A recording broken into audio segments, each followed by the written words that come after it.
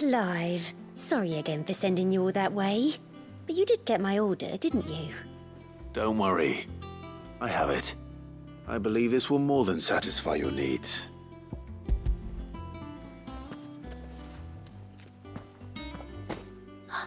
Let's see here.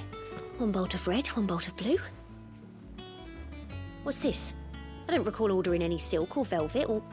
Is this gold work? Krieger's ghost. If that devilet of a draper expects me to pay for these... You needn't worry on that score, Hortense. They were a gift. For services rendered. I can always return them if you like. Oh, no. Oh, there's no need to be hasty now, Clive. I'm sure I can put all three to good use. Speaking of which one's most to your liking?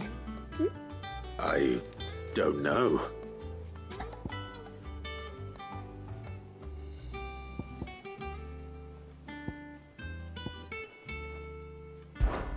This one, I suppose. I've a mind to give a piece to Jill.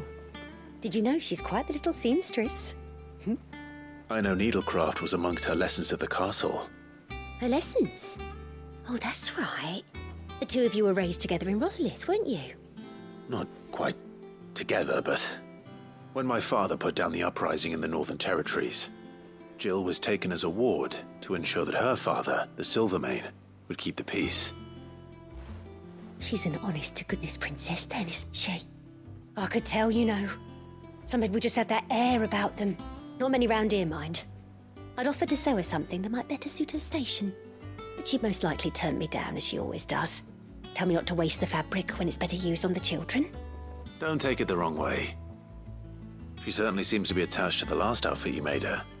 Oh, sometimes I think she never takes it off. Or perhaps she'll make something for herself with your gift. Either way, I'm sure she won't turn it down. We'll see, I suppose.